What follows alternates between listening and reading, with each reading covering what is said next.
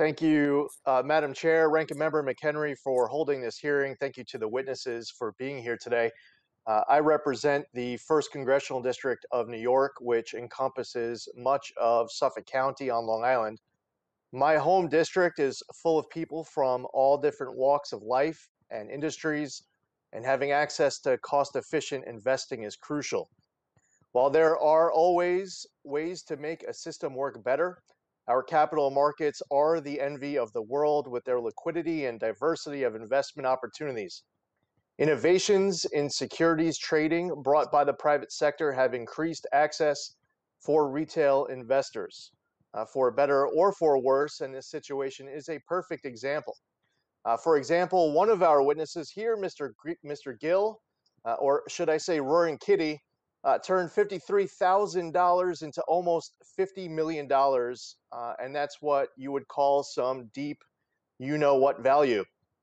Of course, we know that not all those who invested in these stocks share the same success story. However, I want to highlight a potential vulnerability in these innovations. I've been concerned for some time in general with the sharing of U.S. individual user data with the Chinese Communist Party. I sent a letter, for example, to the Treasury Department in October 2019 expressing concern with the potential sharing of user information by TikTok to its parent company ByteDance and asked for a CFIUS review. Chinese companies are required by law to regulate online behavior that deviates from the political goals of the CCP, obey the CCP's censorship directives, and participate in China's espionage. These policies regulate companies like TikTok in the China market and increasingly their overseas business. Webull and Moomoo are two examples of broker-dealers that are subsidiaries of Chinese parent companies. According to Bloomberg, funds affiliated with Xiaomi Corp own at least 14% of Webull.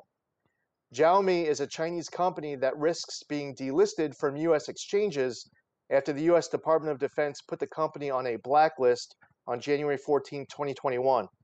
Moomoo is owned by Futu Holdings, which is a company that received a significant investment from entities affiliated with Tencent, a company with known ties to the CCP.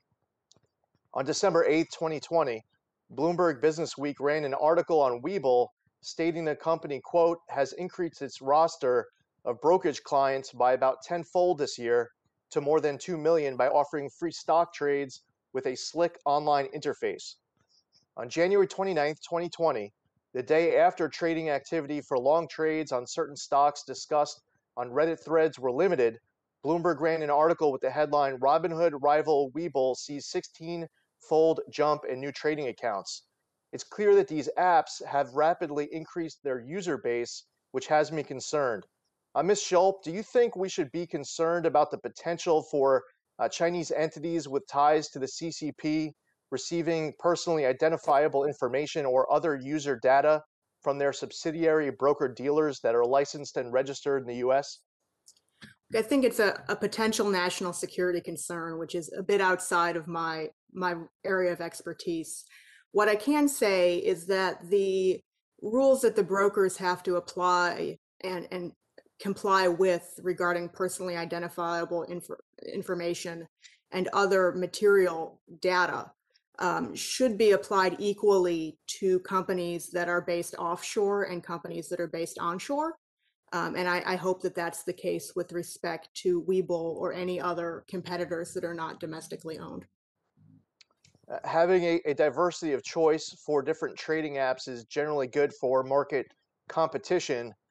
However, is it a good outcome for millions of Americans to flood into trading apps that could be required to share user data to parent companies that have ties to the CCP?